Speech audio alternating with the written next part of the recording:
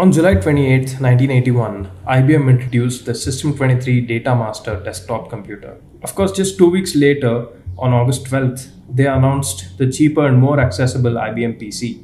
But if you're a stickler for the finer details, then you'd consider the System 23 to be the first desktop computer ever that did not need any specialists to operate it.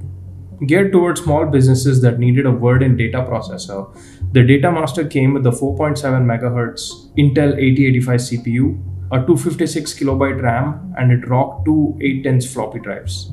And of course, it had a green phosphor CRT display. All of this came at a price tag of a whopping $9,000 US. The legacy of the Datamaster really comes from what happened after it was launched.